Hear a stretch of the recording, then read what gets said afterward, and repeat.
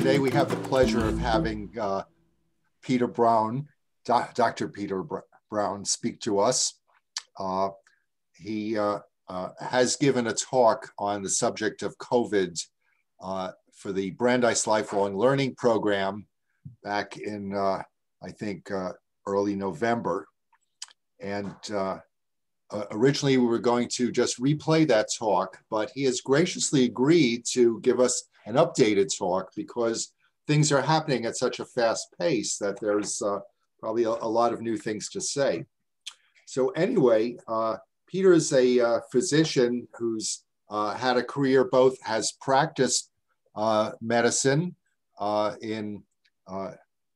he's certified in internal medicine and infectious diseases. And he's had a lot of interest and a very lively career in healthcare research.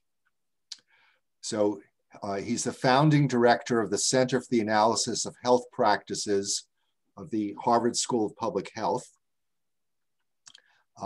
He's taught at Harvard Medical School and various Harvard teaching hospitals, and he's taught health policy at the Kennedy School of Government. So one of his accomplishments was as one of the architects of the RBRVS system, which was adopted in 1989 for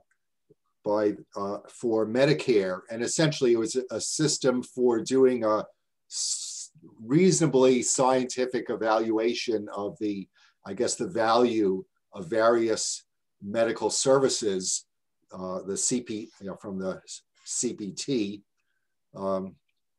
and this has been used to determine Medicare payments. So physicians among you who think that you were paid too little by Medicare might be angry at him.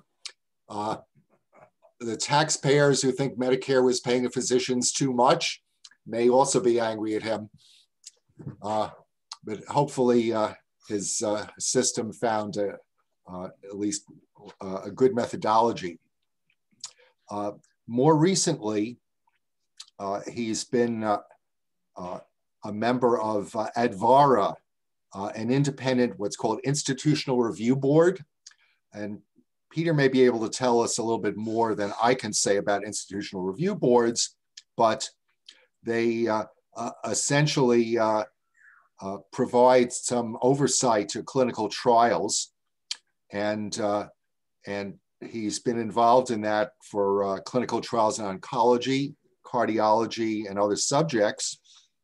And he's recently been the primary reviewer of clinical trials of vaccines, drugs, and other therapeutics for COVID-19 underway in the US and internationally.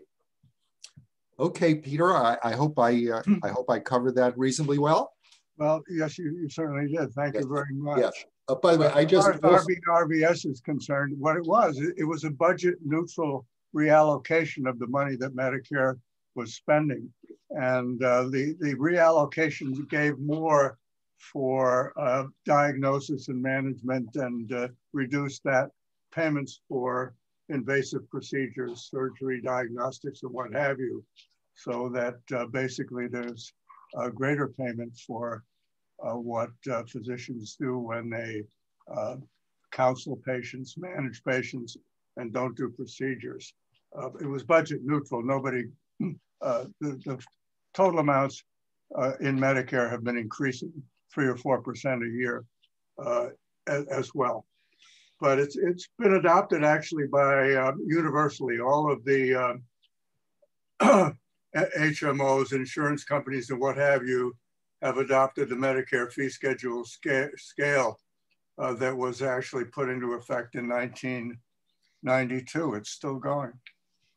But now we're on the subject of COVID-19, and what I want to say is that this pandemic has changed our lives over the last 9 or 10 months, and many of us, have been spared of it for many reasons. But nationally and internationally, this is one of the greatest calamities of our lifetime. It's created deaths all around the world, and more than 350,000 in the United States, as we know, and had enormous economic consequences as well.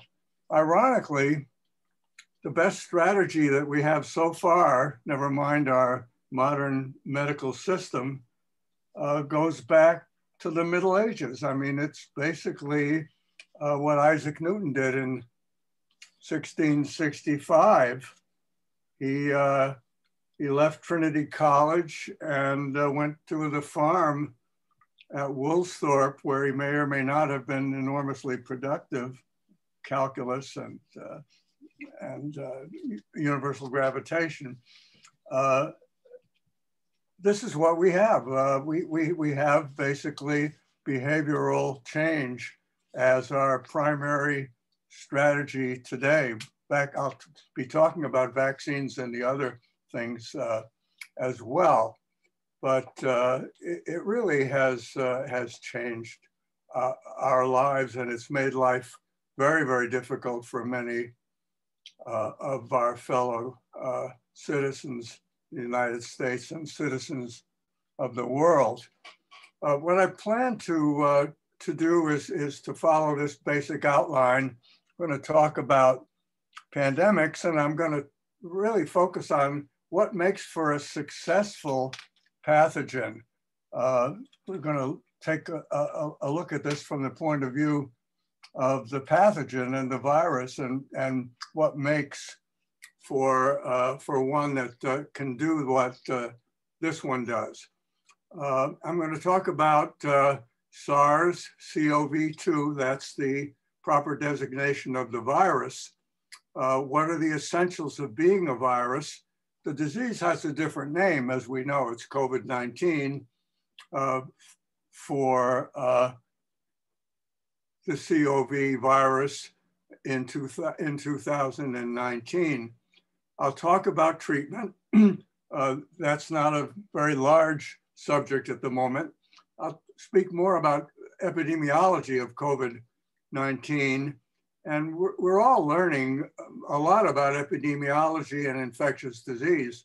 So much of what I say is probably going to be familiar to you. What's striking, though, is that this is really the first enormous public health crisis that we've had. And our healthcare system in the United States has been very much dominated by high cost personal health care and health insurance. And our personal health care system is really not very well suited to dealing with a public health crisis. A lot of people in this country have no health insurance, and we've underfunded many of the institutions of public health. I mean, public health in this country is basically the United States Public Health Service, which is designed to protect us at our borders, and state health departments, which are underfunded. But here we have now, for the first time, a kind of conjunction of public health with the personal health system. It's not working all that well so far, I have to tell you. I will be talking about vaccine development, which has been very exciting. And then I hope that there'll be enough time for questions. Let me move on to the first slide and talk about zoonoses, because what we're dealing with is not a typical infectious disease. It's a zoonosis. It's a disease that came out of the animal world. We're part of the animal world, but it came out of the rest of the animal world. And here are a few examples of other zoonoses. Yellow fever was in Panama in the 1880s, and again in 1904 to 1914, it came from yellow fever in monkeys that were in the forest. In the 1880s, yellow fever stopped the French from succeeding with building the Panama Canal. in 1904 and 1914, partly through the great work of Walter Reed, we succeeded in conquering yellow fever with a vaccine and building the canal. HIV, which emerged in the 1970s, came from Central Africa, where it was endemic in chimps. And it was the intersection or interaction of humans with chimpanzees, probably through eating chimpanzees as bushmeat, that resulted in the jump of HIV from non-human primates to us. Ebola, which is still endemic in Africa, is a virus that is ordinarily found in fruit bats. We'll get back to bats again. Bats, of course, fly around, but they're mammals, so that phylogenetically, they're actually quite close to us. Avian influenza or bird flu, I have in red. And the reason is that while it's in domestic and wild birds, it is the bird flu that the US Public Health Service has been most worried about. The bird flu has infected a few individuals, primarily in China, people who deal with chickens and live birds as part of their commerce. And when it has affected these individuals, it has been highly lethal, fatality rates of 50% or more. But it hasn't been able to spread from person to person at this point. But there is a potential that it will. And so the Public Health Service and the CDC have been enormously concerned about the possibility that there would be a pandemic of the bird flu. Hasn't happened yet. There was another coronavirus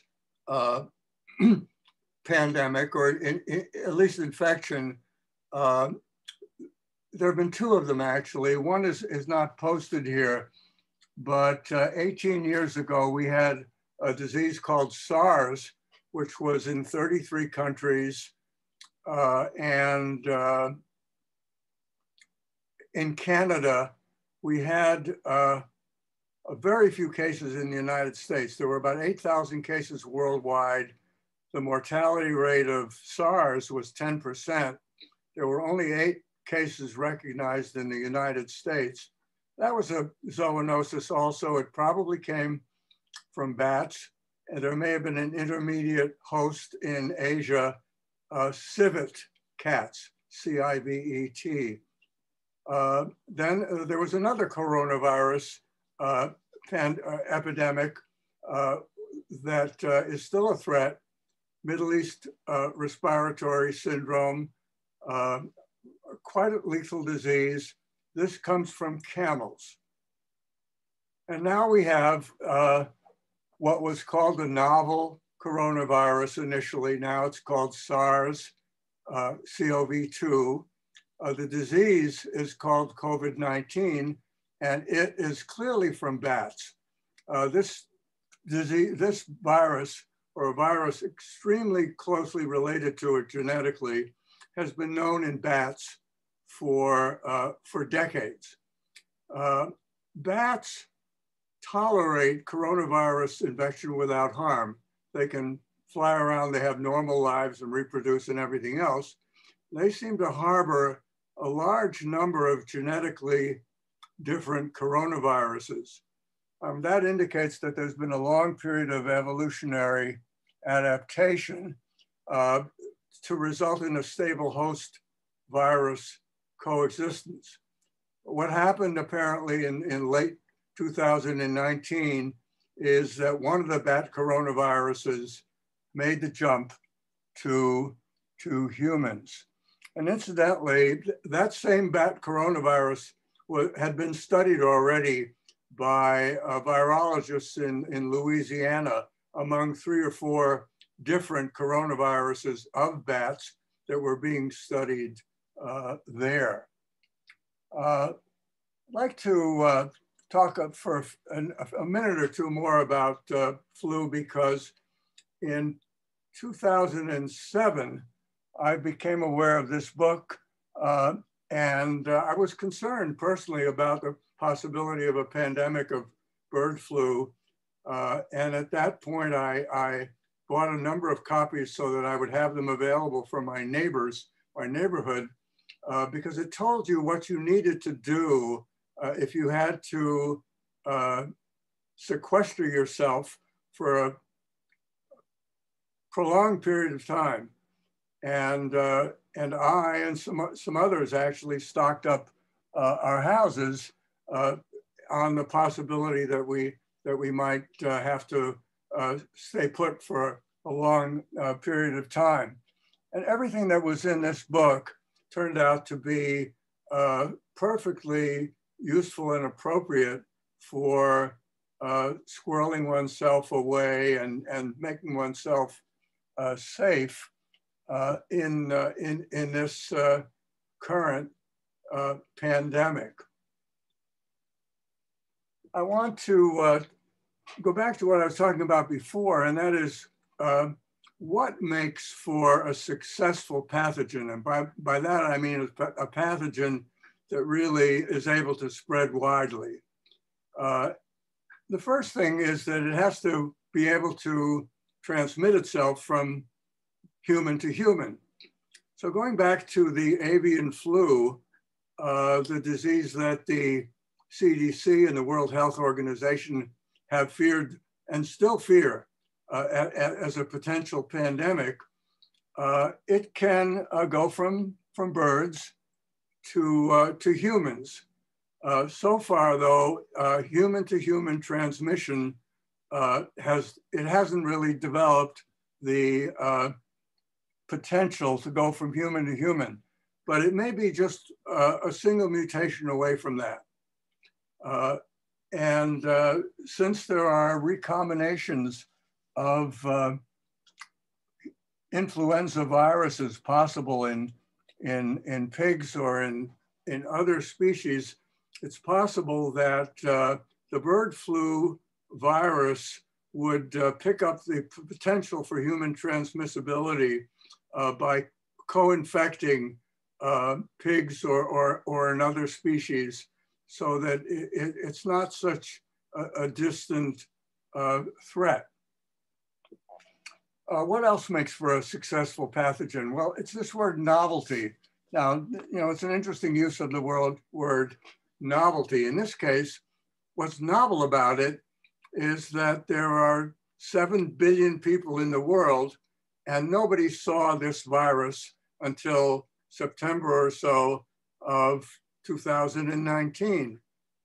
The entire population of the world was really virgin territory for this virus, as it was for the 1918 flu virus. That was a zoonotic virus, and it emerged in a worldwide population that was just wide open for spread. Another thing that makes for a successful pathogen is that if there's a high proportion of infected people who aren't too sick, that's very good. It's not great for a virus, if it wants to be successful, to be too lethal. You don't want to kill your host off, because it's mildly ill individuals, and as we know, completely asymptomatic individuals who are the virus transmitters. So this is a stealth pathogen. Now, what about smallpox? It's interesting to talk about that. It really disappeared in the world, but smallpox was not a very successful pathogen. First of all, it either killed or immunized all of its victims. There was no animal reservoir. There was no place for it to come back from if it was eradicated. And smallpox was finally eradicated by an immunization program during our lifetime in 1979. The last case was in Somalia. That was done by essentially the Centers for Disease Control, working with the World Health Organization. Because the model of the Public Health Service and the Centers for Disease Control is to protect us by going abroad and protecting our ports of entry. It's not really so much a domestic service, or at least wasn't designed to be a domestic service, so much as to be protection for us against illness that's coming from elsewhere in the world. I want to talk a little bit more about influenza, and then I'll get back to COVID-19. Back in the 1970s, I was picked to give the lectures on influenza at Harvard Medical School in a big course we had in infectious disease in the second year of medical school. It's interesting, there was nobody at Harvard Medical School that was doing research on influenza. There were about 30 people who taught this course. And ordinarily you have some expert who's in the lab with this. And there was nobody at HMS who was doing that for influenza. So they picked me. At that time, I knew very little about influenza. As I was learning about it, I learned, of course, that between 50 and 100 million people in the world were killed by the 1918 pandemic, more than died, obviously, in the Great First World War. But I also learned that in 1918, at the time of the second wave, when that flu virus became more virulent, it went essentially everywhere in the world. And one of the places that it went was a place up in Alaska near Nome called the Brevig Mission. And the Brevig Mission was a very remote place. Obviously, there was no international air travel in 1918. There were no roads to the place where the Brevig Mission was, but it got there. And of the 77 inhabitants of the Brevig Mission, 72 of them died. Now, what struck me was the capacity of this agent to get to a place as remote as that. It probably went to many, many remote areas because the strain of influenza that prevailed in 1918 subsequently disappeared. Virologists looked for it. It essentially was not found. It disappeared shortly after the influenza 1918 pandemic ended. But we'll get back to that. And as a matter of fact, later in the talk, we'll go back to the Brevig Mission. I want to talk now about viruses. Many of you will know this, but I want to talk about how they differ from bacteria and from other microbes. First of all, their size. Viruses are too small to be seen by light microscopes. Just to put it in perspective, if you look under a light microscope under oil immersion, those of you who are familiar with that, and you look at red blood cells show up pretty well. They're about 7 microns in size. You can find bacteria. They're about 400 millimicrons, 0.4 of a micron or 1 micron in size. As you know, a micron is a millionth of a meter. Viruses are measured in nanometers, and the SARS virus is between 60 and 140 nanometers. Nanometers are a billionth of a meter, and you don't see them under a light microscope. You can see them obviously under electron microscopy. Now, the thing that's remarkable about viruses is they're sort of on the borderline between life and not life. You can put them on the shelf in a crystalline form. They can almost indefinitely, they can't replicate outside living cells. The term that biologists use is that they are obligate intracellular parasites.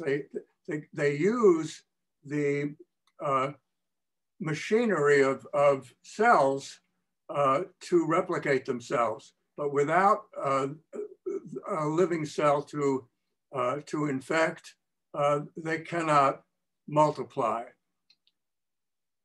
They are essentially about as minimal as you can imagine a life form to be. They're basically pure biologic information. They're either DNA or RNA. There are DNA viruses and there are RNA viruses, but that's all they are, wrapped in a protein capsule. The influenza virus, for example, is a DNA virus. There are 8 genes. That's all. 8 genes wrapped in a protein capsule, and those capsules are adapted to attach themselves really quite exquisitely through receptor mechanisms to the cells that they infect. It's quite a specific relationship. So let's take a look at the coronavirus in general. And on the left, you'll see an artist's sketch of a coronavirus. I think that's probably pretty familiar. It's a spherical object, and the red projections, which reminded people of a solar corona, is known as the spike protein. And the spike protein is a very critical part of the coronavirus because the spike protein has the capacity to attach specifically to receptors on certain cells, not all cells, but on the cells of the respiratory epithelium of the human respiratory tract. And in the second frame here, second picture here, you'll see actually 2 coronavirus particles. Here's a particle that is just attaching.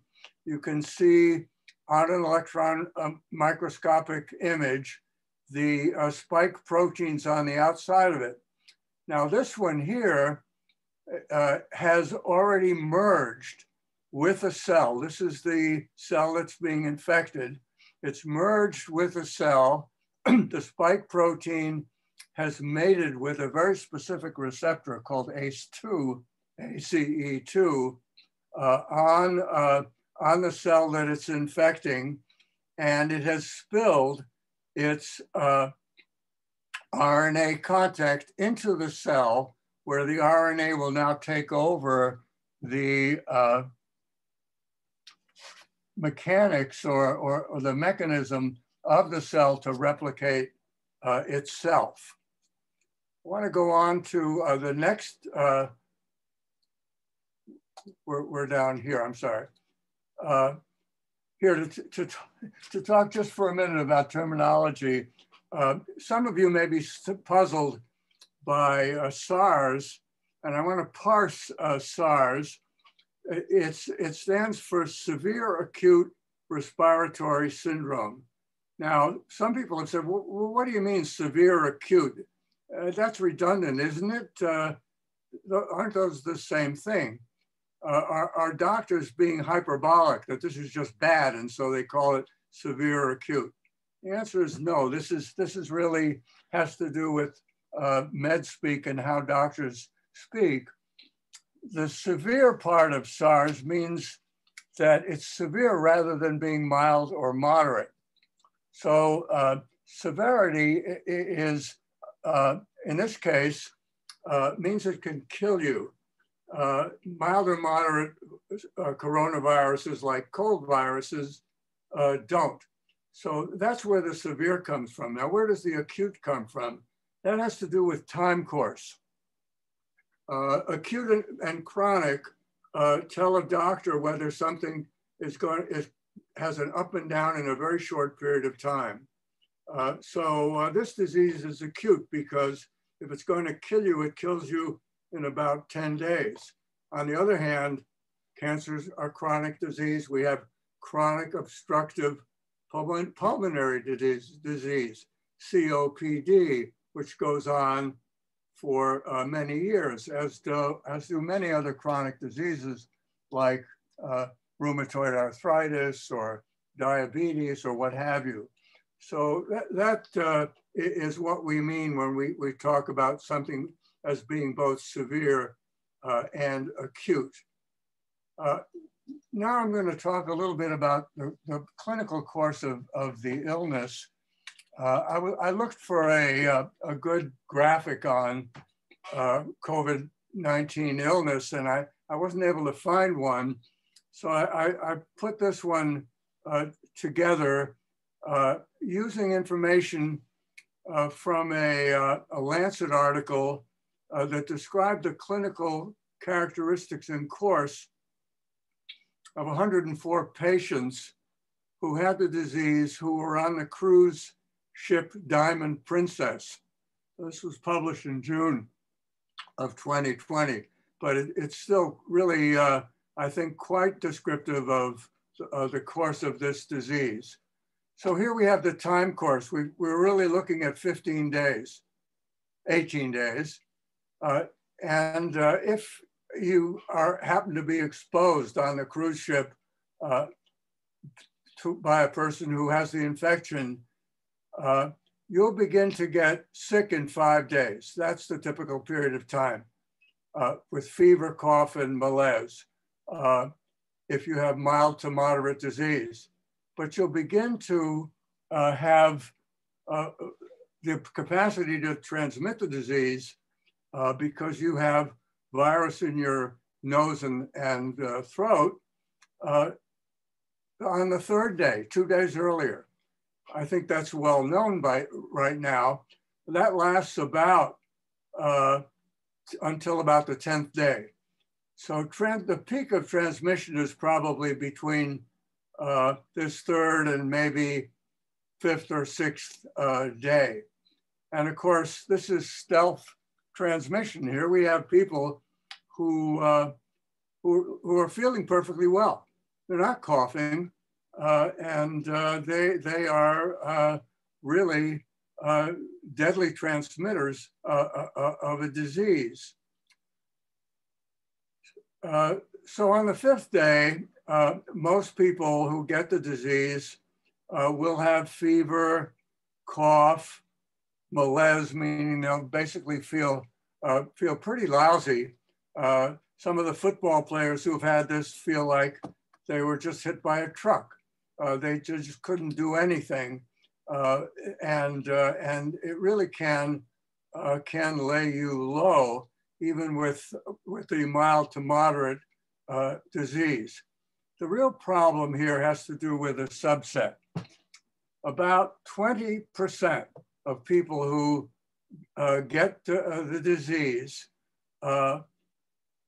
will get a worse phase of the disease that starts about the 9th day after exposure, about 4 or 5 days, really 4 days is the median time after the onset of symptoms. I'll go to Seattle, where clinicians were watching this disease, and very early in the disease, what they were talking about was that they would have patients who had fever, cough, what have you, and some of them would begin to feel better on the third or fourth day. Sometimes they would have been on ventilators, and you had a situation where some of the Seattle intensive care doctors would go out and talk to the families and say, well, your husband or your father or what have you looking much better, and really we're feeling great about it. So this did happen to a number of these people that they felt much better, and then all of a sudden, day 5, they would crash, and they would crash with terrible shortness of breath, requiring that they be put on ventilators. Their oxygen saturation would plummet. They would have what we already had seen in other diseases called ARDS, acute respiratory distress syndrome.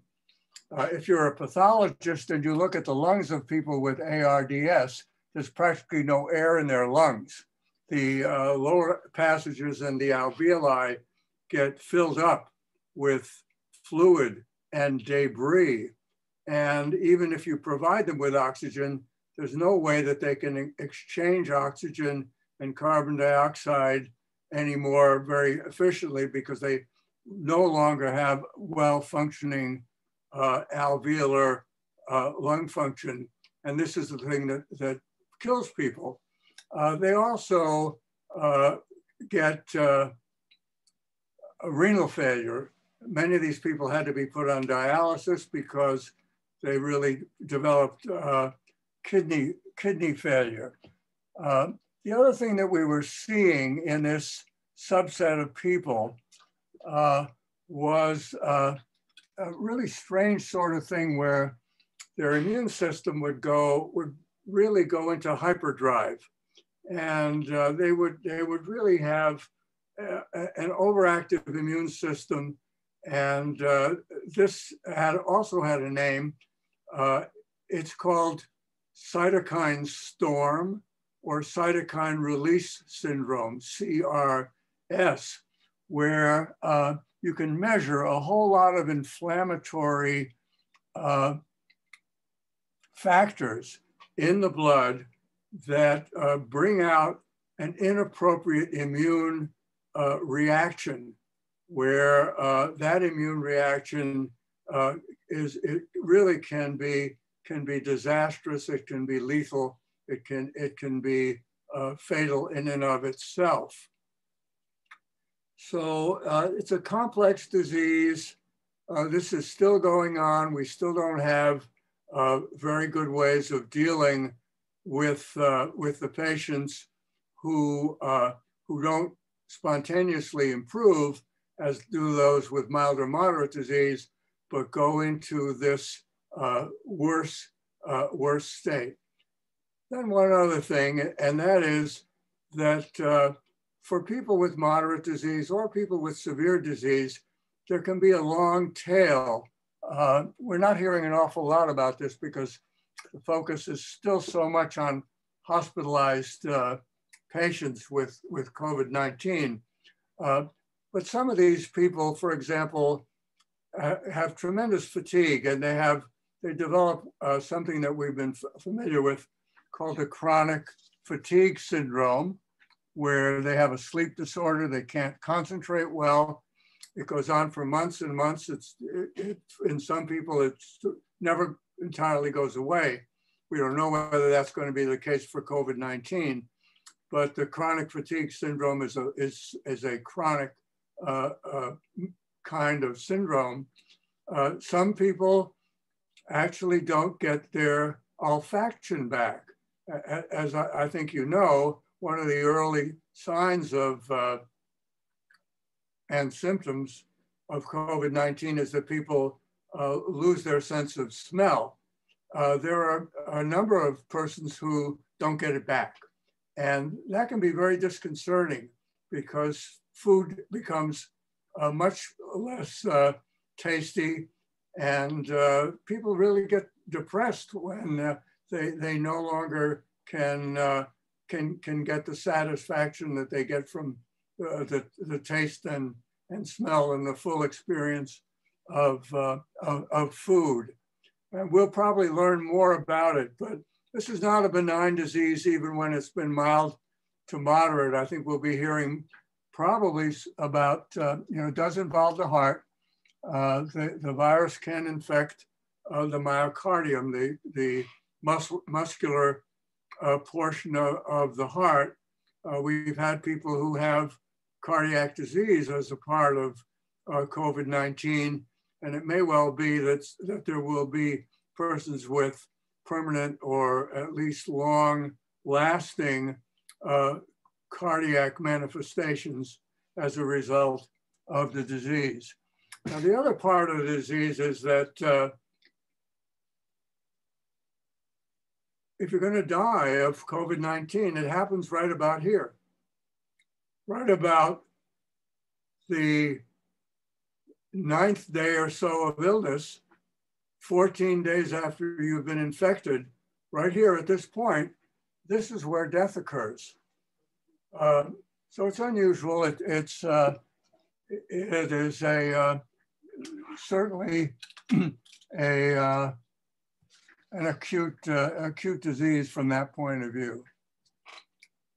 So let me go on to talk about another aspect of the disease that I think we're finding is quite remarkable, and that is the extraordinary transmissibility of the disease. What I'm showing you is something that was published in the Journal of the Korean Medical Society back in September or possibly December. It's a very recent publication. But this is the sketch of a restaurant in South Korea. One room of the restaurant, it's about 10 meters by 9.2 meters. The yellow objects, which you can barely see, are tables in the restaurant. This shows you where the location is of a ventilating vent from the air conditioning system. And here's another one. There are 2 vents of the air conditioning system. And those of you who are engineers will probably be interested in the fact that the persons who did this study looked at the airflow from the ventilators. They're shown by these solid arrows. The airflow goes down, it bounces off the walls, and there is a stream of air that seems to go as a result from about here to here. Now, what we had in this restaurant was that we had, as it turns out, a person who was harboring SARS-CoV-2, had COVID-19 in the incubation period. This is individual B sitting at this table. Individual B came down with symptoms of COVID 2 days after he left the restaurant. The other people in red came down with COVID-19, turns out the same strain, 4 or 5 days after they left the restaurant. So this appears to be a case of where these individuals along this stream became infected. There were individuals sitting at these other tables who were spared. They did not get infected. Now, one of the things that's interesting here, and I'm talking about the extraordinary transmissibility, is that individual B and individual C or D, I can't remember which, were only in the restaurant at the same time for 5 minutes. The other thing is that the distance here was 21 feet. The distance between the infector, who was case B, and the infected person, who was case A, was 5 minutes, and they were separated by 6.5 meters, or roughly 22 feet. The airflow here was also measured. It's about 1 meter per second. Now, the individual also infected individual B, who is here. Individual B was 16 feet away, 4.8 meters. And that person, they were in the restaurant for approximately 21 minutes. We have another one of these restaurant things that I'll show you later, but this one is probably the most impressive evidence that I know of for the long distance spread through aerosol and also through a really very limited period of time of exposure. Now, this is the reason that we have super spreader events, I'm quite convinced, and the reason that we have them in closed spaces like restaurants. So I think that the proscription on going to the indoors of restaurants is really very well justified. I want to begin to talk about how you treat and how you prevent COVID-19 because we have had a good long period of time to be doing research on this already, about 9 months in the United States. And as a result, we have some therapeutics, but not very many. We have only 2 that are really established and approved, thoroughly approved by the Food and Drug Administration in the United States. One is remdesivir, made by Gilead, a very large pharmaceutical company that's primarily involved in oncology. And Gilead also produced, was a producer of HIV drugs. Remdesivir is an antiviral. It's a small molecule drug. It's given intravenously. So basically it's a hospital drug. And it is not a cure. There is evidence that it shortens the hospital stay. There's a trend toward lower mortality, higher survival in the clinical trials of remdesivir, but it's just barely short of the 0.05 level of significance, P of 0.06 actually, in a couple of studies that one uses sort of a magic number in a way, but it's the one that is formally used for proof of efficacy rather universally. We also have dexamethasone, a corticosteroid that's available in generic form, long been available, long been used. Dexamethasone reduces the mortality up to a third, up to 33% reduction of mortality in persons that 20% group who go into the unfortunate severe phase of COVID-19. And we have a number of therapeutic agents that are being used now, but their efficacy is not established. One is to use convalescent plasma, that is to say, plasma from people who have recovered, individuals who have recovered from COVID-19. We also have a monoclonal antibody that's produced by Regeneron, a pharmaceutical company. They are most useful if they're given early to patients. They're not going to be very useful in the 20% of persons that are severe, those people who are on ventilators, for example. You have to use it early. Well, the problem there is we have hundreds of thousands of people who have early COVID-19, but these are difficult to obtain. It's obviously the supply of convalescent plasma is very low, and the monoclonal antibody is a biologic that is difficult to produce. It's expensive. It's in very low supply.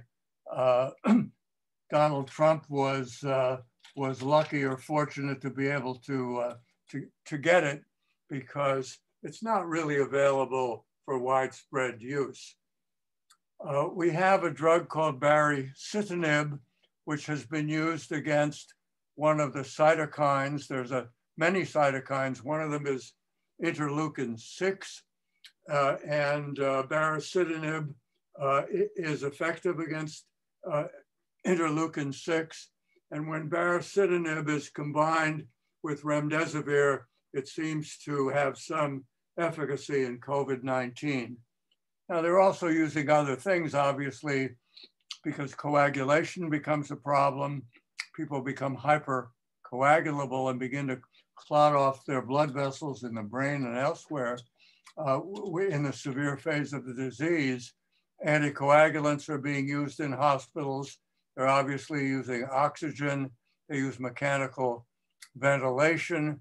In some cases, because the lungs no longer are a means of exchange, you put people on an artificial lung, which is basically the sort of thing they use in heart-lung machines for cardiac bypass surgery. It's extracorporeal membrane oxygenation, and that's translated into ECMO, ECMO. Then there are a huge number of ongoing clinical trials. I have reviewed a lot of them. I should say a few more words about IRB. Carl Lazarus mentioned IRBs. They are really part of the regulatory mechanism for all new drugs. Any new drug, you can't even start testing it in a clinical trial without approval by two regulatory bodies. One is the Food and Drug Administration. The FDA approves trials primarily for their scientific merit. The IRB also is necessary to start any clinical trial. You can't begin a trial unless the IRB also approves. And the role of the IRB is to look at the benefits and risks of a trial, to look at the ethics, and to look at the disclosures, the informed consents that people have to sign.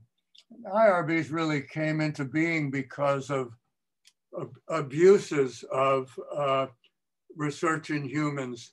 I think many of us know about the Tuskegee trials in syphilis, which was a notorious kind of abuse of medical research. And an IRB has to give a green light before any clinical trial starts. I've been on this IRB for about 9 years now. We primarily were looking at cancer trials, rheumatoid arthritis, cardiology, what have you. Because of my background in infectious disease, I've been on the IRB primarily to look at antiviral drugs, antibacterial drugs such as antibiotics. And recently, because there aren't too many infectious disease people who are on IRBs, I've become one of the primary reviewers of trials for COVID-19, and I have reviewed more than 50 of them during the course of this pandemic. And I want to say a little bit about the trials in COVID-19 because they're different. The trials in cancer are actually designed to go on for 3 to 5 years because cancer is a chronic disease. It's unpredictable. There's a long time course. And basically, these are double-blind trials where some people get the experimental drug and other people get the standard of care for whatever that is. And the people doing the trials are blinded, and the trials are generally not unblinded for a long, long period of time. Now, because COVID will kill you in 10 days, the COVID trials are really quite remarkable. They are designed to take 28 days. Practically every therapeutic that I've looked at, the design of the trial is after you start it, the trial is over for that patient in 28 days. So we should be getting the answers to the questions about these new therapeutics pretty soon, because there were many trials that were started in March, April, May. There are more than 200 of them there that are ongoing. A few of them are antiviral drugs. Some of them are on pooled plasma and on monoclonal antibodies. Monoclonal antibodies are designer antibodies, and these would be antibodies that are designed to target the spike protein that I described when we were talking about the virus itself. Then there are many, many drugs that have been repurposed. These are drugs that have been used to try to combat the cytokine release syndrome. They're drugs to combat autoimmunity. Many of these drugs have been developed and really tried, and some of them are already approved for use in cancer, rheumatoid arthritis, psoriasis, and what have you. So if these drugs turn out to work, there won't be an approval problem at all. They're already approved, they're already in commercial use, and one will simply change the labeling so that they can be used in COVID-19. Hasn't happened yet, but I would not be surprised if in the next few months we begin to learn that in some of these clinical trials, we have some evidence of efficacy in COVID-19. It's an easy disease to study. Now, the other thing that's really quite interesting, and the last bullet I have here, is the adaptive platform trial that's being done by the National Institute of Allergy and Infectious Disease. And I've been reviewing this because what they're doing is, without going back to the IRB for every change that they make, they're testing up to 5 therapeutic agents at once. Once you have a drug that is proven to be effective, they can add another drug where they have some partial evidence from phase 1 or phase 2 of possible effectiveness. Then they can go and add that. If that one turns out to be useful, they can then use remdesivir and drug B and add drug C. Now, why are they doing this? Well, it turns out it was first learned in tuberculosis that where any one drug may have resistant tuberculosis, that if you add 2 or 3 drugs and use 3 or 4 of them at once, the chance of having a multiply resistant strain of tuberculosis becomes very, very unlikely. The same is true in cancer. And now the model in leukemia, in cancers, in lymphomas is not to use a single drug, but to use multiple drugs. The same is true in HIV. In HIV, use a combination of drugs, and that makes the emergence of a mutation against any one of them much, much unlikely. It makes it basically impossible. You have to have a multiply resistant mutant to develop mutation or resistance to multiple drug therapy. So this adaptive platform trial is actually a very promising way to look at how to treat COVID-19. And I'm hopeful that we'll see the fruit of those trials relatively soon. Then we have the vaccines. And now we have actually proven efficacy and approval of 3 of them. The Pfizer BioNTech vaccine was the first to be approved. The Moderna vaccine is approved. And now the AstraZeneca and Oxford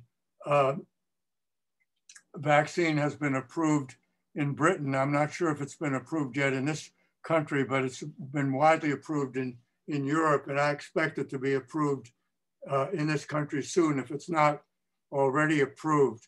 And the more of these vaccines that get approved, the less of a problem we'll have with supply and with getting widespread immunization of the public.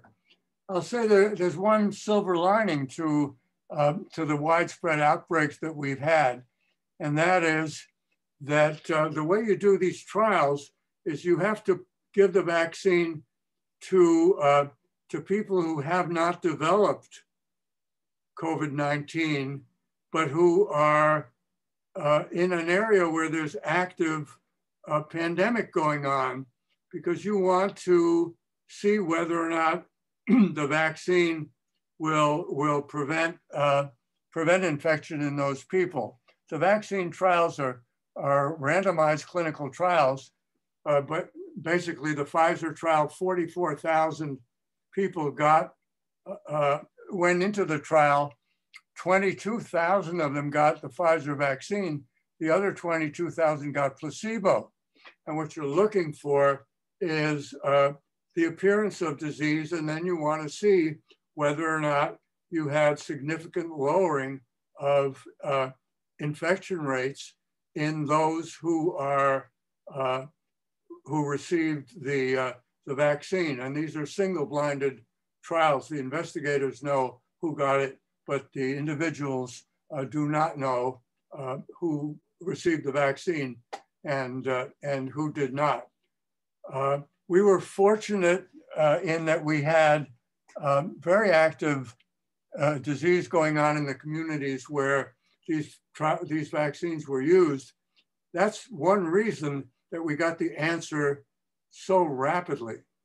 Pfizer very rapidly, Moderna so rapidly. Let me say a few words about COVID-19 testing. First of all, no biologic test is perfect. There's a trade-off between sensitivity and the speed of results of nasal swab tests. We're using nasal swab now. Initially, they were using nasopharyngeal. And what we found out is that PCR tests, polymerase chain reaction tests, are sensitive, but it takes a day or so, or sometimes much longer, for them to be reported. So that's been a problem. You have tests that can be reported immediately. They're rapid, but they're less sensitive. By insensitive, what's meant there is that there's a problem of people who have the disease, but the test is negative, false negative tests. So it's not a very good idea to be using tests that are insensitive when you're screening for a dangerous pathogen. And that's exactly what happened in the Rose Garden reception that took place at the White House. It also was the same thing that happened at the Election Day reception, where 250 people or more were in the White House in close quarters. When they walked in the door, they were screened with an antigen test, a rapid test. Everybody who went into the room was told they had a negative test. Well, obviously we had super spreaders there, because both in the Rose Garden and in the later test in the White House on election night, we had a large number of persons who became ill. So that's still true. There may be better antigen tests now, but basically they're not very good for screening because of the false negatives.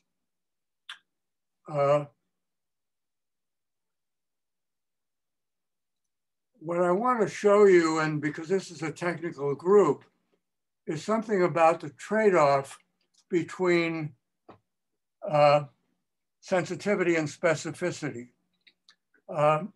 This is the ROC curve. It's the receiver operating characteristic. It's a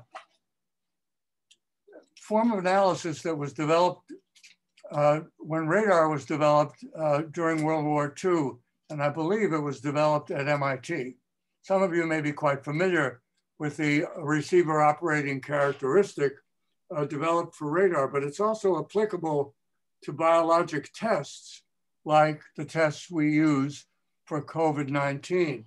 It's true of practically any test where there's a continuous variable in medicine. And this shows the trade-off between sensitivity and specificity. Sensitivity is as you raise the ability to find all of the true positives, what happens is you go up this curve and you become less specific. The trade-off here is as you become more sensitive and you pick up every last person who is positive, you're now finding a lot of people who have positive tests who don't have the disease you're looking for. So you need to find some place on this curve that is a good place to calibrate your test so that you have reasonably high sensitivity and that you're not swamped by false positives. That's the dilemma of testing. It's pretty inescapable. And you go up this curve in the case of the PCR test by deciding how many cycles of heating and cooling you're going to use, because that's how PCRs do. Every time you heat and cool, you get another exponential chain of replication of the RNA or the DNA that you are creating in your test.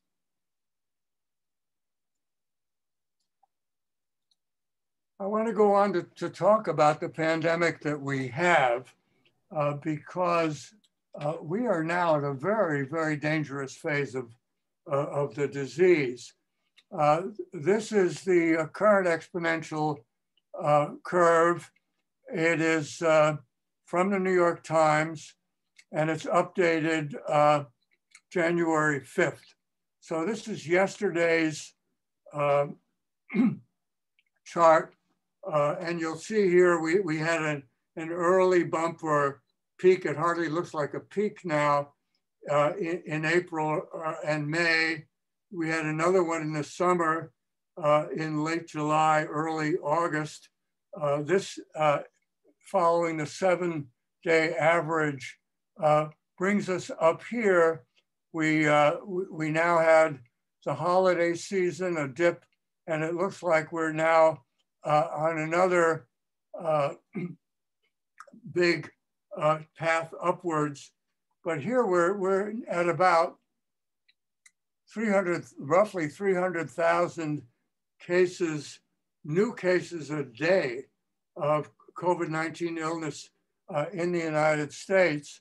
If you look at you can barely see them, but the individual peaks are in some cases well above the 7-day curve.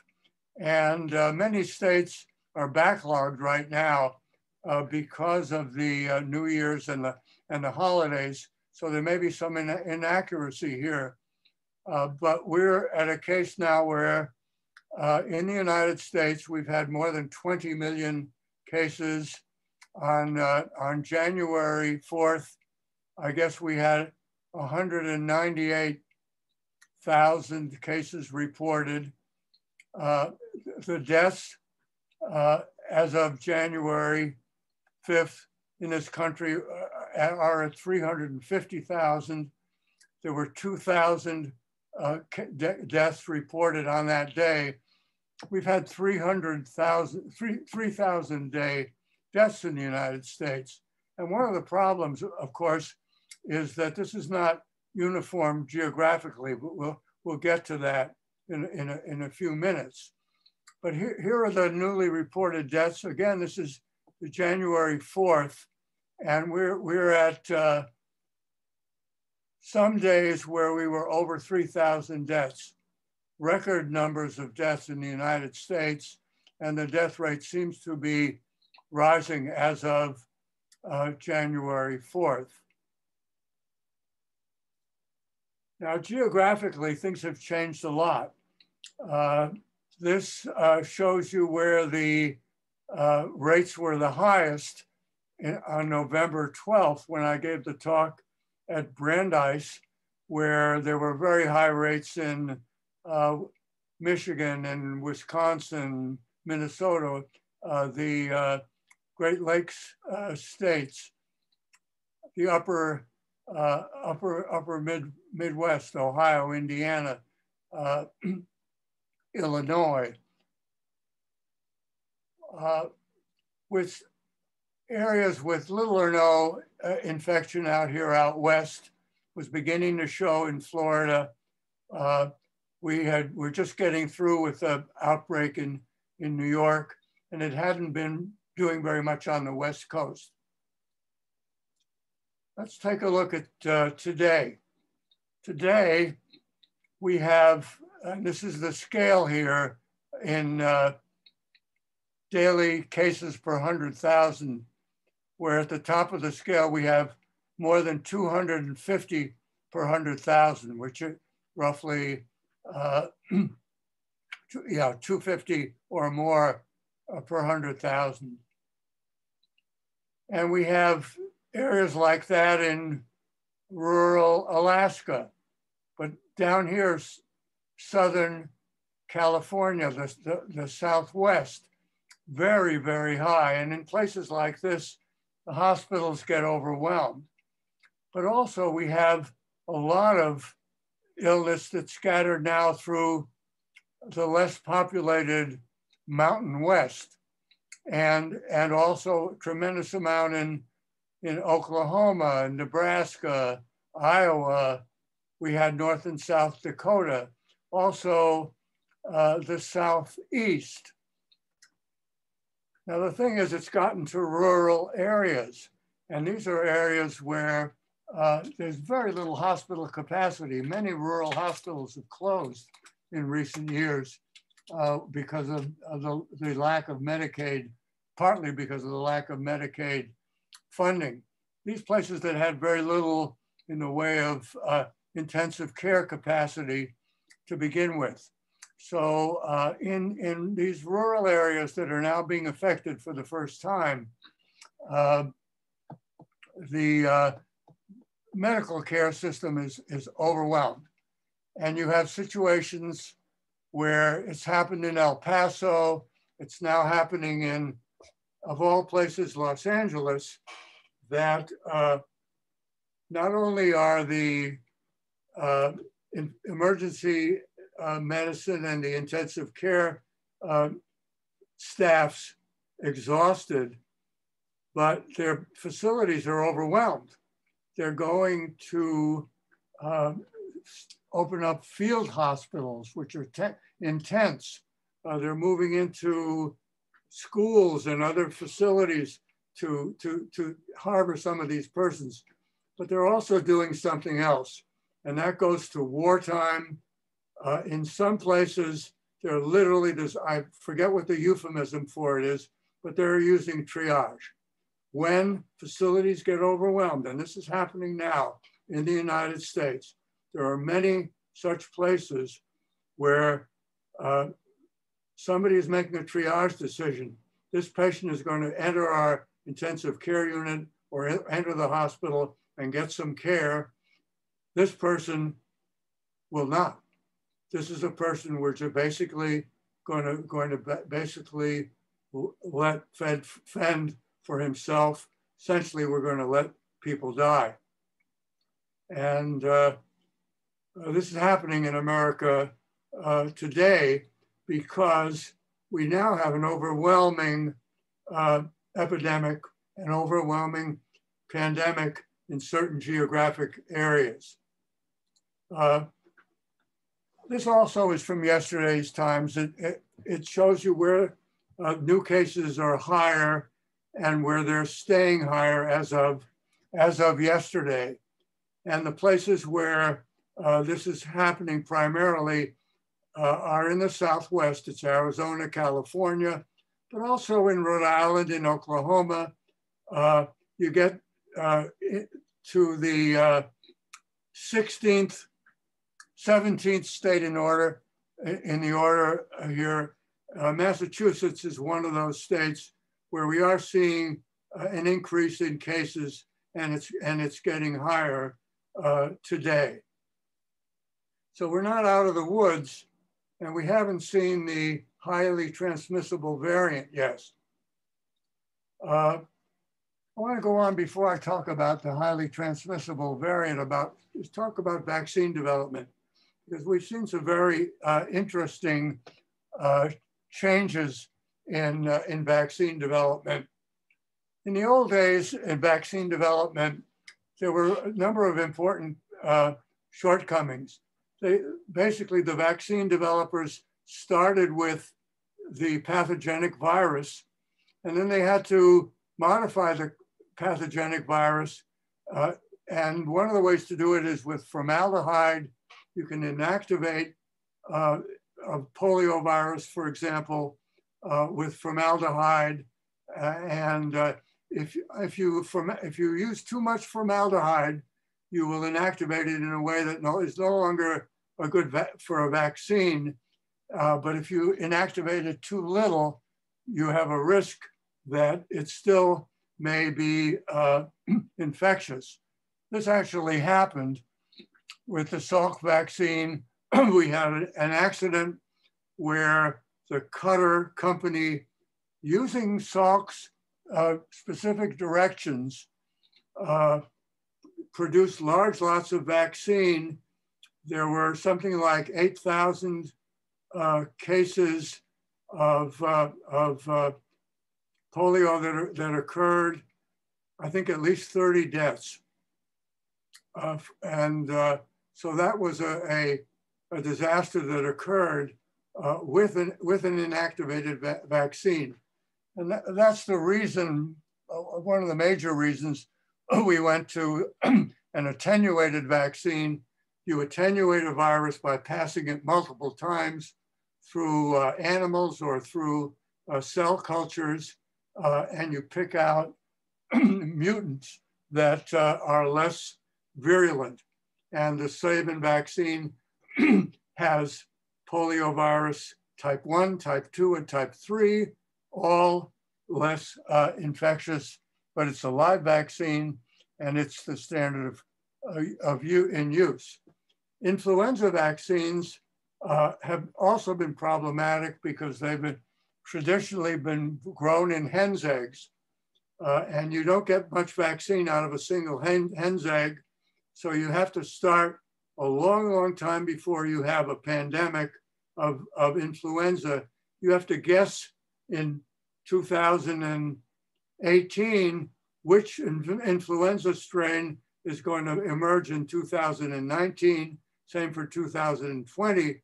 You have to pick the strains that you're going to use in 2019 because you have to grow a lot of them in eggs to make the vaccine. They're now moving into other ways, but eggs are still the primary way of making influenza vaccine. So that's the old world of vaccine development. We have this wonderful new world of vaccine development, and a couple of things here that mattered. One is that the biologists had experienced trying to develop vaccines for Ebola and also for the previous coronaviruses, for the MERS, which is a coronavirus, the Middle East respiratory syndrome, and also for SARS, which we've renamed as SARS-CoV-1, the 2003 coronavirus. And of all things, early in January, the Chinese published the exact gene sequence of the SARS-CoV-2 virus. And so biologists were immediately able to pick out that part of the gene sequence that specified the spike protein. And they began to make the spike protein. So they began to study it, and they developed a vaccine using the messenger RNA for the spike protein. So the vaccines that we have, the Pfizer vaccine and the Moderna, are actually messenger RNA that specifies the spike protein. The person gets the vaccine, their cells then get the RNA, which begins to manufacture the spike protein, basically a non-infectious virus fragment in the bloodstream of the vaccine recipient. The vaccine recipient then reacts against this foreign protein and develops antibody against the spike protein. That's how those vaccines work. Now, how is the RNA delivered to the person's cells? How do you package it? In the case of Moderna and Pfizer, they're packaging this as a lipid nanoparticle, an LNP. I wrote LPNs. It's LPN. It's an LNP. It's a lipid nanoparticle. Now, Pfizer uses a different lipid nanoparticle than Moderna, so because of that, because it's less stable, you have to freeze it at -70°C. The Moderna vaccine, as we know, you can preserve it at refrigerator temperatures, essentially 4°C. In the old days, the drug companies didn't like to produce vaccines. There would be no market for them. They like to make drugs for chronic diseases like rheumatoid arthritis or hypercholesterolemia and really sell it to you for years. Besides that, they had a calamity with Asian flu, where in a rare case, between 1 in 100,000 and 1 in 500,000 persons developed this neurologic paralytic illness known as Guillain-Barré syndrome, and got sued because of that. And so they insist on federal product safety insurance. So very few pharmaceutical companies were in the vaccine business. We're in a new world now where there's a large potential reward. And so all of a sudden you have 20 or 30 more different companies developing vaccines. Now they have to go through a regulatory, there used to be a worry about it, I guess, where people said they weren't going to trust any vaccine that Donald Trump was responsible for. But Donald Trump has nothing to do with the development of vaccines, they have to go through a very rigorous process where they go through phase 1 and 2, where in small numbers of healthy persons, you initially develop evidence for safety. You you find out what the right dose level is. These are dose escalation studies, and you find out whether they produce antibody levels. And if they do all those things, you then go on to a phase 3 study in a large number of persons. The model is about 300,000 persons, where you randomize them 1-to-1. You give them 2 doses, 3 to 4 weeks apart, in the course of an outbreak. And then the Data Safety Monitoring Board compares the illness, and they also compare severe illness in the vaccine and placebo subjects. Then the pharmaceutical company makes the decision as to whether they're going to submit this to the FDA. Again, it's not the government's choice here. The pharmaceutical company has to decide that. And the FDA has an outside advisory committee of non-FDA persons who advise it as to whether or not they think it's safe and effective. At the same time, the CDC has a very important committee called the ACIP, the Advisory Committee on Immunization Practices. It's about 20 people. Many of them are pediatricians. It's non-governmental, it's highly prestigious. It has been the go-to group for vaccine policy. And the ACIP then looks carefully at it, make a recommendations to CDC, and then we have approval decisions. In the case of the Pfizer vaccine, it was first given emergency approval under an EUA, an emergency use authorization, which will be used liberally in this pandemic. So here's a list of the leading vaccines. I don't know if you can read this, but this is only the first 10 or 12. There are many more. We have a vaccine, the Gamaleya vaccine, that's been used in Russia. There's the Oxford AstraZeneca vaccine that now is approved for emergency use in Britain, in India, and Argentina.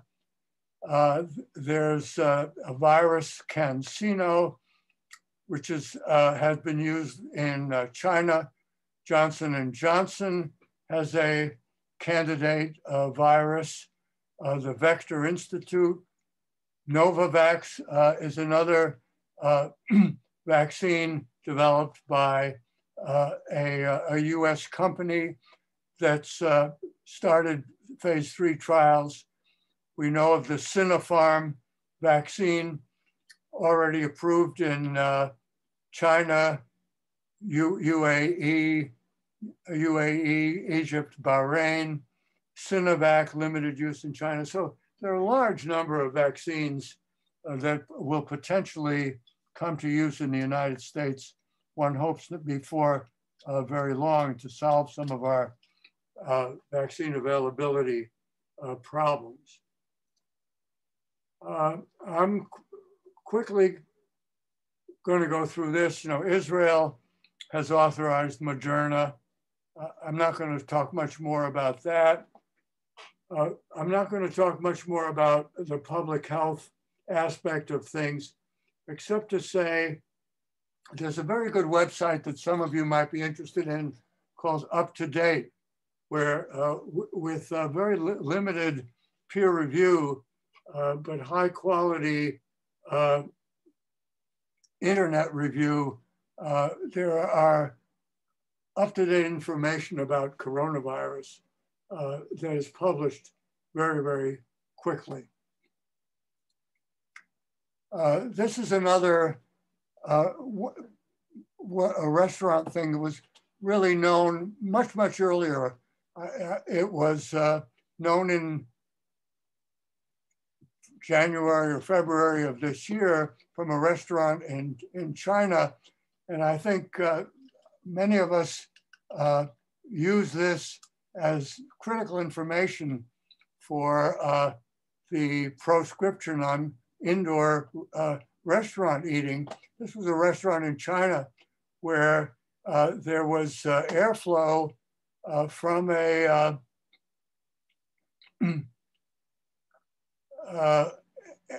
source of airstream where this shows you the room. There were two sources of air, and in this part of the room, you had a person at this table who had turned out to have COVID-19, and the persons at tables A, B, C became ill. All of the ones with red markings here became ill, where the persons at these tables, persons at this part of the room did not. So clearly there was spread that was facilitated by the airflow pattern in this room. The last thing I want to talk about is something we've been hearing about and reading about recently. I know I've really come very much to the end of my time, but I think you'll be interested in this. The highly transmissible strain that we're hearing about was first identified in England in September. Was designated B117, and it's been found to have several mutations. 1 second, Peter. Sure. I know that we're close to 11:30, but I don't think that anybody's going to object to you going until you're complete. And I know that there are a lot of questions. So if you're willing to stick around, I think we're going to keep this Zoom open for a while. Up to you. Okay, well, thank you. I am nearly at an end of the prepared remarks, but we know that there are several mutations in the spike protein. And when you test this in the laboratory, you find that this strain binds more strongly to the ACE2 receptor, those receptors that are in the respiratory tract, but also widely distributed elsewhere in the body. It was estimated in Britain that the transmission rate was increased by 40 to 70%, which is really quite striking. And it has, when you model transmission, it has a marked effect on transmissibility. It raises the number of cases that one infected person is likely to reinfect in the course of normal community contact. It's already been detected in 33 countries, so this is now worldwide. The other thing we know about it is that the virus is more abundant in the nasal secretions of persons who are infected with this strain. And when you do PCR, which is also a quantitative test, you find that it's increased by between 1 and 4 logs. That is to say, you have between 10 and 10,000 times as many viral RNA particles of this strain of the virus as one does to the one that has been previously circulating. Now, fortunately, so far, it was a big question as to whether or not this is going to escape control by the vaccine that we have, because our vaccine hasn't studied outbreaks where this thing has been have been prevalent. But if you do testing in the laboratory, so far, the thing seems to be equally neutralizable by antibody that was developed by the previous vaccine. So far we know that we don't know for sure whether what's going to happen clinically, but if we're lucky, the current vaccines are going to be effective against the new strain. And it's here. It was first detected in Colorado, December 28th, not very long ago. It may have been here sooner because there's not much testing that at the level of looking for specific genotypes. But it's now known to be present in California and Florida, New York, Georgia. So I think it's suffice it to say, this is going to become the prevalent strain in the United States. It's going to take over because, as we know about, what makes a virus susceptible, this thing has this property of transmissibility that is going to make it the more successful strain.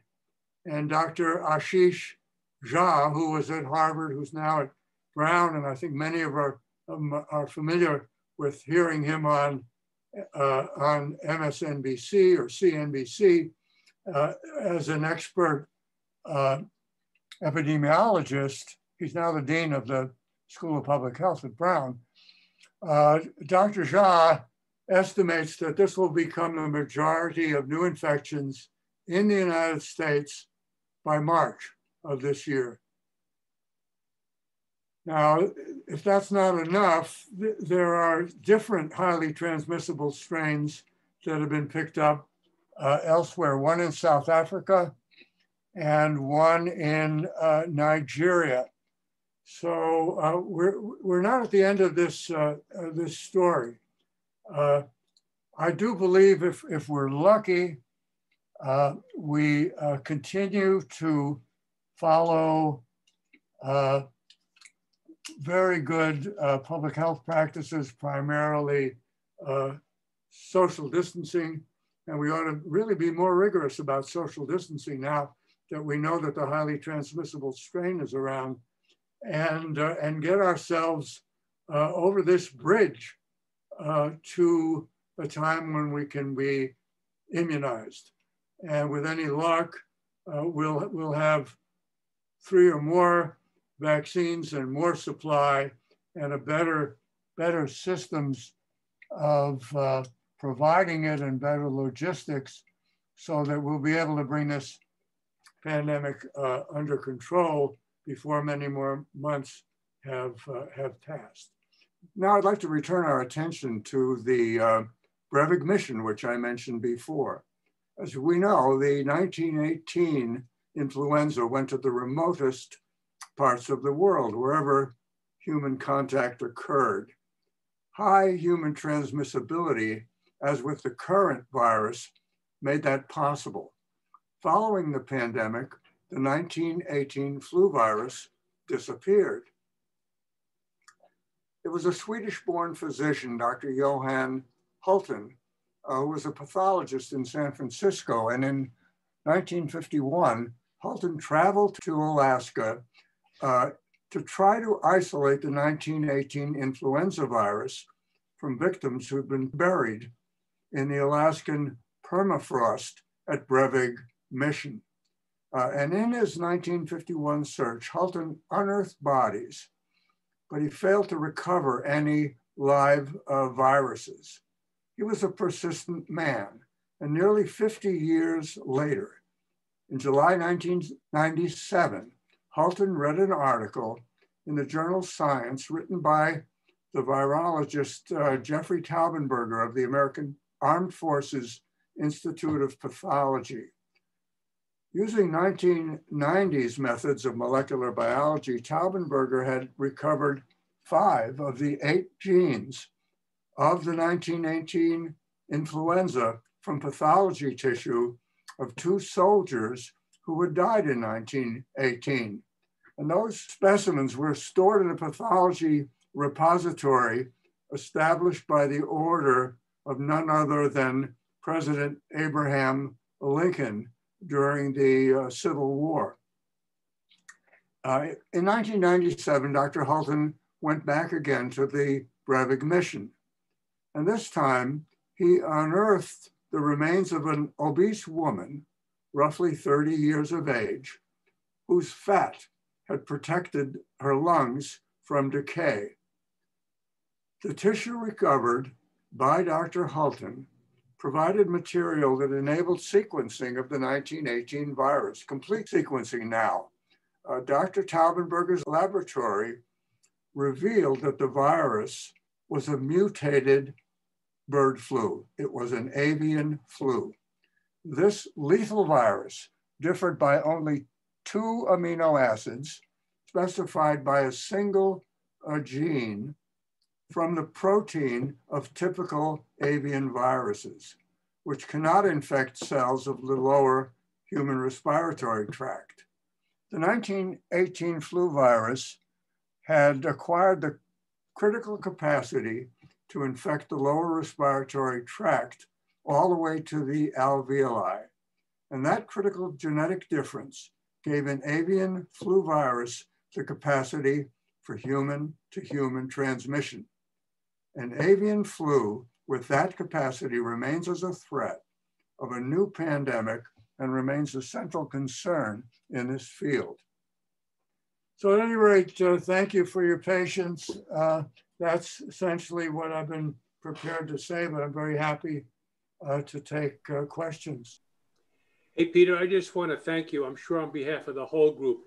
It's been more than amazing. And the effort that you put into this has really, shown through. And thank you very much. You're getting applause. We don't get applause very often, but you've done well.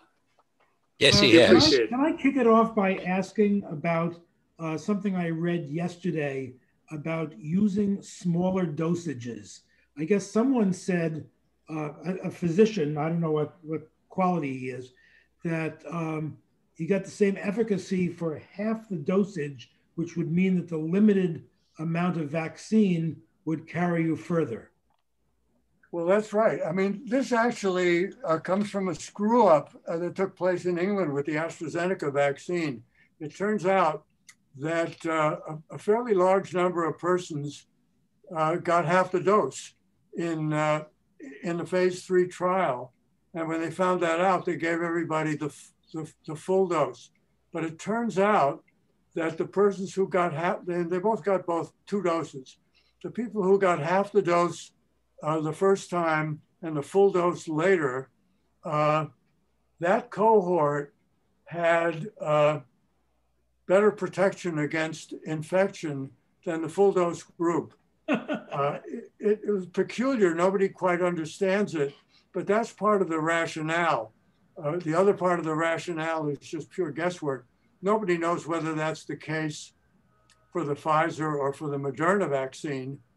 There's evidence for it in the case of the AstraZeneca, which is Oxford vaccine. But that suggestion has been made.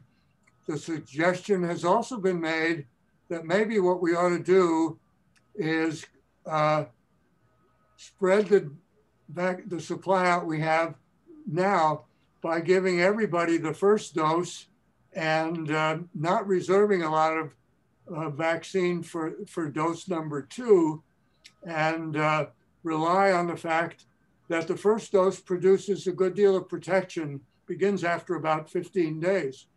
And if you look at the rates of infection after the first dose, you know that with Pfizer and Moderna that the rates begin to go down. You're not protected for 15 days, but after 15 days, the first dose, full dose of course, provides some protection. So those are 2 ideas. One is to give just a single dose to spread the supply out more, and the second is to break the dose in half. The problem is we're really going away from what's been shown in a clinical trial, and the way we like to do medicine and public health is to follow protocols and dose schedules that have been shown to be effective and safe. And, we'd be departing from that. It'd be interesting to see what happens. Peter, can I ask you a question? Sure. I posed it a little bit earlier in the chat. Earlier on, you showed that bats are spreading the COVID and other types of viruses. They're not being affected by it, but they're spreading it. Who knows how, but nonetheless, they are spreading it. The point is that bats can carry it, become exposed to it, and not become susceptible or sick from it. Is there any investigation being done to find out what it is about bats that makes it so that they don't succumb to this disease? Do we have to start? I don't know. I believe it. There is some evidence about it. It may actually just be that that bats, through a long period of evolution, that strains of bats have emerged that, for one biologic reason or another, are not susceptible to illness from them. But I want to say something about the jump from bats to people. It's probably not some casual kind of contact. We know that bats are, highly prevalent in our own environment. They're around every night. What's peculiar is that in Wuhan, we had a live animal market. And I believe that there were people who might have been consuming bats. I'm not sure about that. But in the case of SARS, they were consuming civet cats. Dog meat is used, and people are in close contact with live animals like bats in cages in these live animal markets.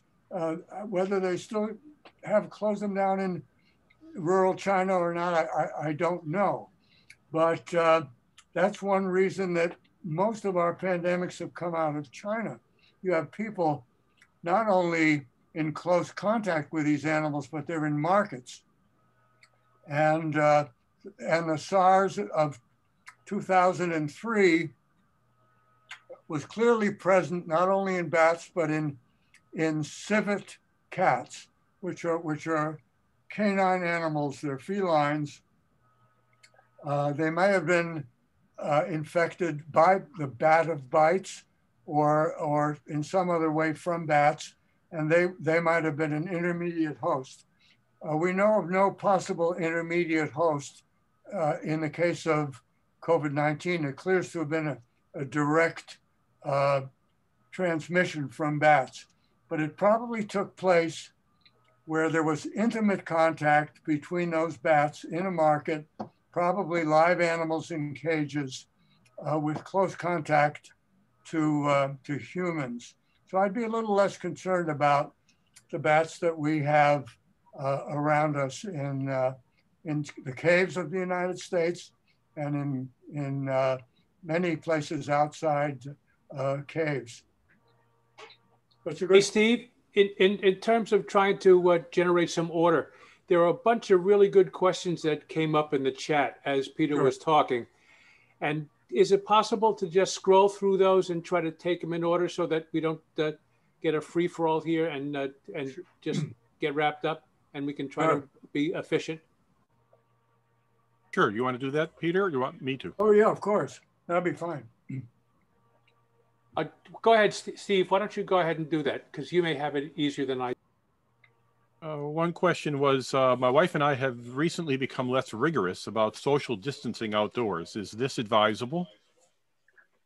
I would say no, because I think the threat of the highly transmissible strain is there. And so I would certainly use a mask outdoors. If you have an N95 mask, that's probably the best kind of mask to have. And I'd be cautious. We know it's increasing in Massachusetts.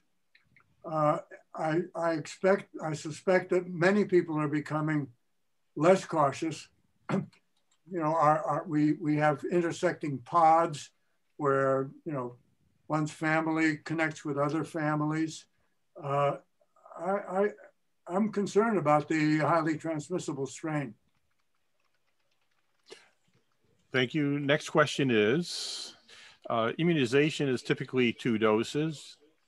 If a person is fully immunized after 2 doses, and there's a certain period of time that it takes for it to have effect, number one, how long does it take for it to have a full effect? And once a person is immunized and it's taken full effect and they're not sick, might they still be able to spread the disease to others? The answer is yes to the second question. We think that some of the persons who don't get sick might still be able to transmit. But severe disease has actually pretty much disappeared with these vaccines. And I think probably the degree of protection is very, very high after the second dose. The second dose is what we call an anamnestic, it provokes an anamnestic reaction. The person has already been primed with the first dose. What the second dose does is it really gets multiplication of the B cells that produce the vaccine so that you get a big amplification of cells and of antibodies after the second dose. But the same thing happens with illness. As soon as you've had that first dose, maybe within 2 weeks, 15 days or so of the first dose, you have memory cells that when you're exposed a second time, very rapidly result in the proliferation of antibody producing cells. So as to that question, I think you're highly protected after the second dose and probably reasonably well protected within a couple of weeks after the first. But as you said, you would still be able to spread the disease to somebody else. Yeah, in a way, we don't know the answer to that question. So I think what the epidemiologists have been saying is you have to assume that one potentially transmits. And so I think what we'll see is that people will be advised to keep wearing masks and to keep doing social distancing after they've been immunized. Makes sense. Okay, next question sounds, from my opinion, of more of a political type question, but I will ask it. Yeah. The current vaccine pattern is like a baseball outfielder who sees a fly ball coming and runs into the dugout to grab his glove. Can you explain why immunization programs were not fully formed prior to distribution? Why not 24 hours a day, 7 days a week? As I said, I think this is more political than a medical point of view, but I wonder if you can address it. Well, it is political. I think we had a government that managed this pandemic incompetently from the very start. They basically emasculated the CDC, which is where our guidance should have come from. They politicized it. They created a meaningless office under the vice president, which didn't work. They muzzled spokespeople like Birx and Fauci. And this is what we got. I mean, this thing could have been controlled much better the way Singapore did, or the way South Korea or Germany did initially, or even Italy after they had their terrible pandemic in northern Italy by really very, very stringent social distancing and mask use. I think things are going to be different in a few weeks with a new administration. But the other part of it is that public health has been neglected in this country. We have a very expensive healthcare system, and but we don't have universal health insurance. So the healthcare system isn't universal, and most of the people who were sick and who were transmitting the thing weren't even in the healthcare system, or many of them weren't. We could have done much, much better. But there are a lot of decisions that have to be made. I mean, ironically, what's happening now is the priority, as it should be, is being given to healthcare workers, but also to people in nursing homes and to older people. But if you think about it, possibly the best way to arrest the pandemic would be to immunize the people who go to bars and restaurants and who don't wear masks and don't pay attention. Those are our spreaders and our super spreaders. And if you immunize them, you probably would stop the epidemic more rapidly. But I think the wise decision has been made, and the proper and moral decision has been made that no, those people come last. We're going to start with our healthcare workers, our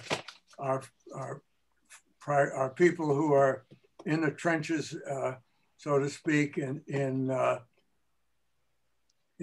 grocery stores, the hairdressers, the barbers, the people who have contact with people, the cosmeticians, the physicians, and then the nursing homes, and then those of us who are seniors.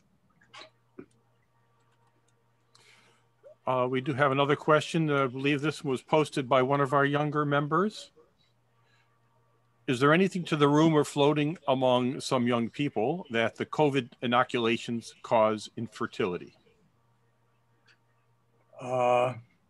Nothing that I know of, no. I think what very frequently new drugs are not tested deliberately in pregnant individuals. And so the labeling also is that there's labeling of many new drugs is that they shouldn't be given to women who are pregnant. Of course, we had live viruses that produce damage, fetal damage. Rubella is a case in point. I think that's probably going to turn out to be poor advice for young people, and particularly for pregnant people, because whatever disease whatever risk there may be to a fetus, the risk of getting the disease itself is greater.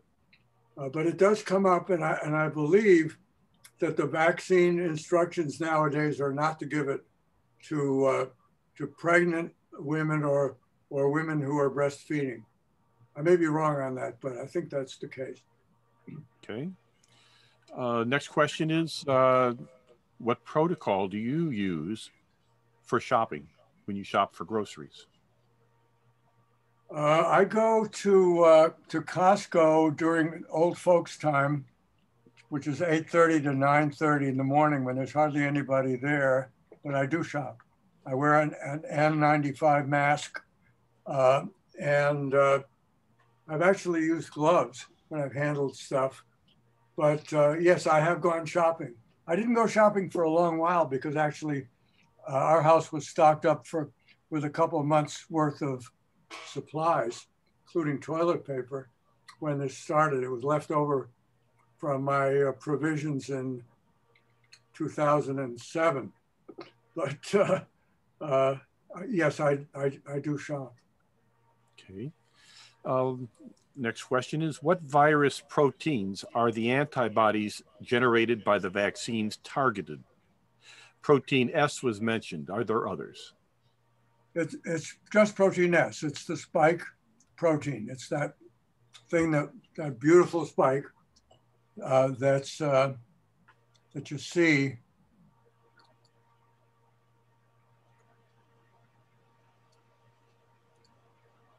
right here. It's that protein. And so the DNA of the virus, the RNA of the virus, isn't involved. And you could develop antibody to that protein itself. And it's actually not to the native protein, but the protein undergoes a conformational change. It's very complicated, but those of you who are chemists, the cell has a serine protease enzyme, and there's a particularly specific serine protease enzyme that actually changes the conformation of the S protein as it really interacts with the ACE2 inhibitor, with the ACE2 receptor. The vaccine is actually directed against that conformationally changed S protein. But I think the key thing is that people who have been immunized are producing this protein. They're not producing a virus. There's no RNA, viral RNA. And so I think this is one of the things that makes it very safe. Okay. Next question is, one part was asked, and I'm going to add on to that one as well. First of all, have you been able to receive the vaccine, and had you a choice between the vaccines, would you prefer one over another? No, I haven't. I haven't received it yet. I haven't been offered a choice. And I don't think I'll really, it'll matter to me which one, at least as far as Moderna and Pfizer are concerned. They both had extraordinarily high effectiveness. And in addition to preventing deaths at a 95% rate, they had a remarkable rate of preventing serious illness. So that's what we think, that if anything, people had mild illness or no illness. That's basically the reason for recommending that you continue to consider that you possibly are a transmitter. Okay. There are two kinds of masks that have been floating around. One of them is the N95 you mentioned. There's also something called a KN95. And the question is there any functional difference between these two? Yeah, you're beyond me. There might be something about batches coming from China. Masks. I don't know, although yeah, someone else may have the answer to that question. Okay. And one person says, I thought it was conventional wisdom to have to be in a restaurant for, say, 2 hours to contract the virus. This appears to be wrong because it looks like it happened in 5 minutes. Didn't sound like a question. That's right. 5 minutes in that restaurant in South Korea. That's all. It was a 5-minute overlap in time between those two persons. So you think there could have been some overlap? In other words, the person was there for 5 minutes and then the other person left, but some of the virus was still in the air, perhaps? Yeah, I don't know exactly how it worked, but there was only that particular article in the Korean journal gives you the times that each one was there, the estimated clock times. And yeah, it might have been there for longer. Although you would think that probably people outside that one diagonal line of spread might have become infected. It looked like maybe it was just a single pass of the air that could have accounted for the transmission, because the air is going to be recirculated by that air conditioning system, I assume, and go elsewhere.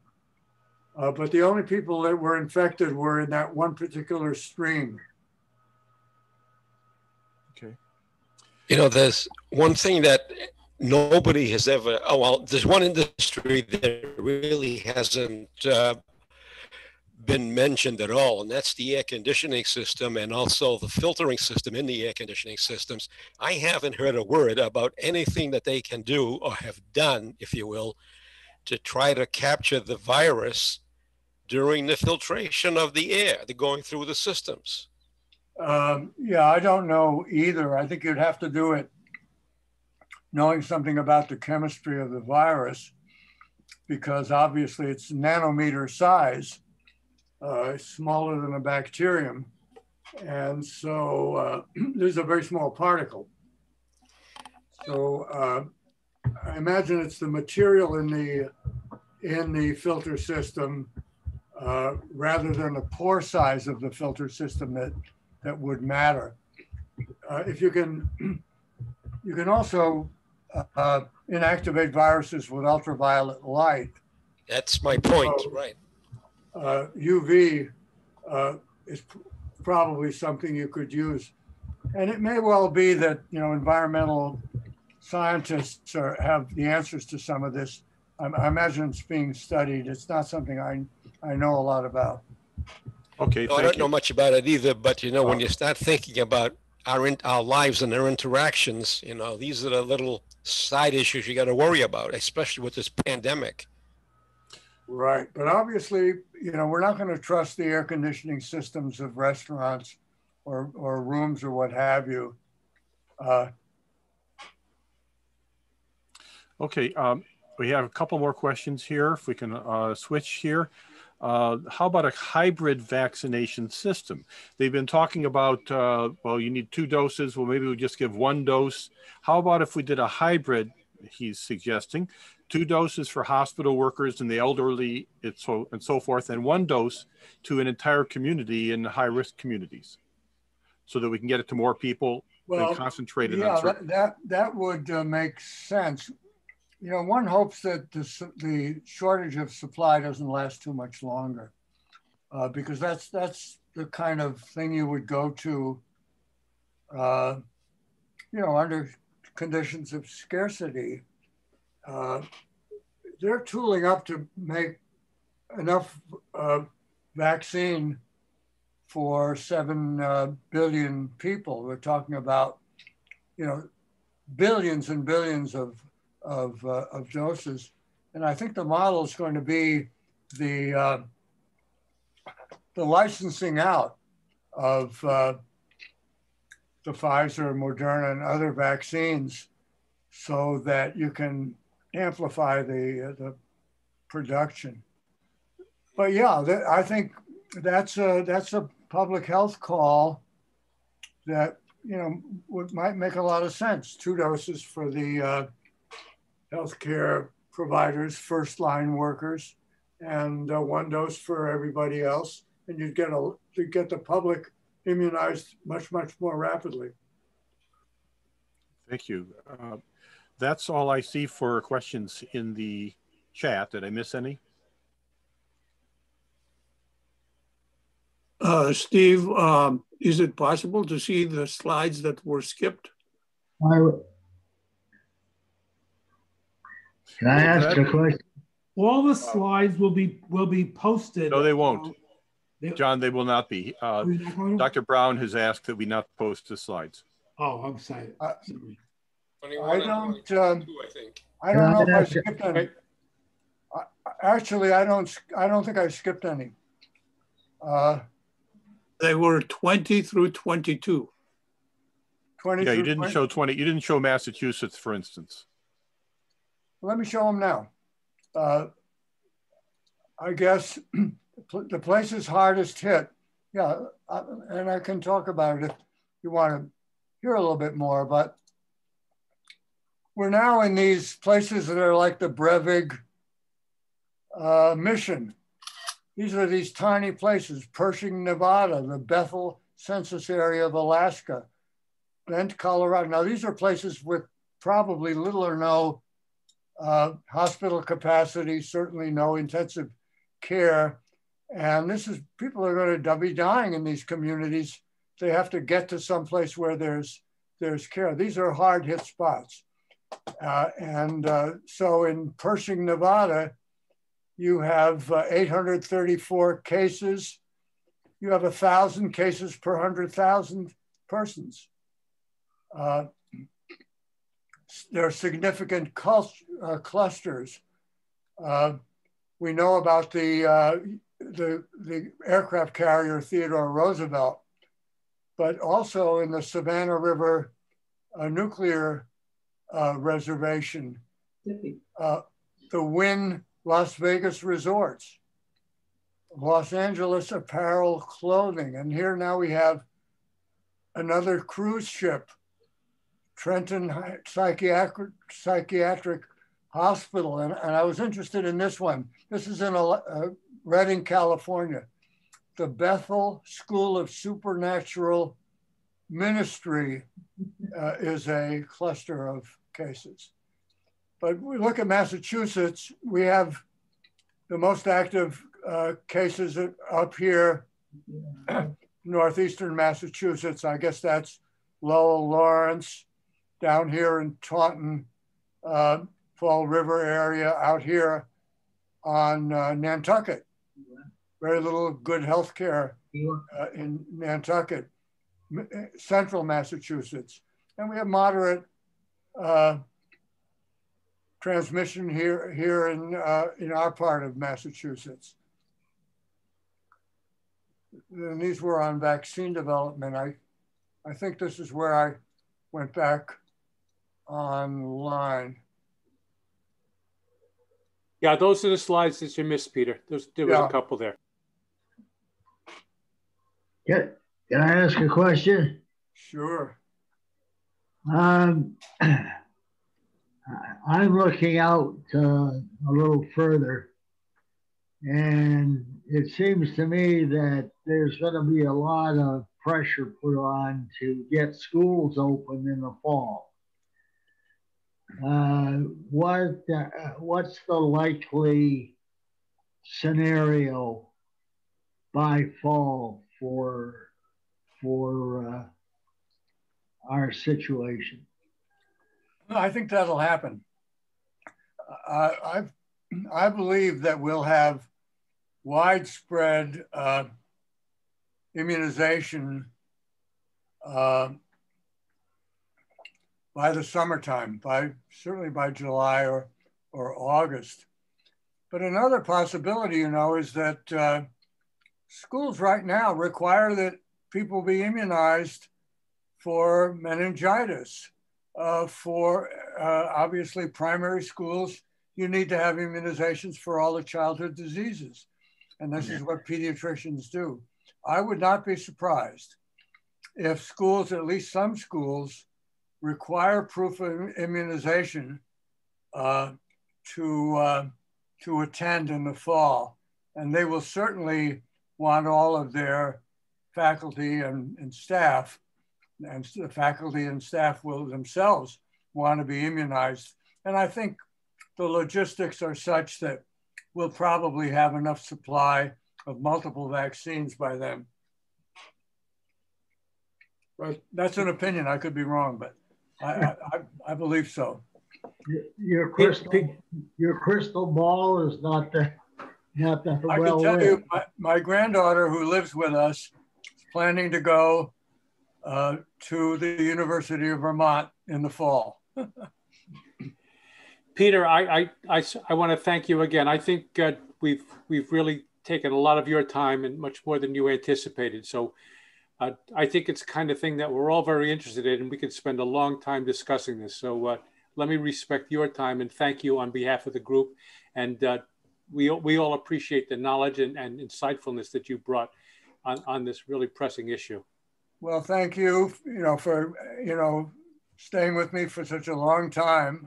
I hadn't planned to go on this long, but what I can say, if questions occur to you, any of your members, don't hesitate to get in touch with me. You can email me. It's peterbraun@mac.com. And, Carl and others have my email address, Peter Braun. It's simple, no punctuation there, @mac.com. And I'd be happy to respond to any questions. Thank you again. Yes, thank you very much. That was absolutely fantastic.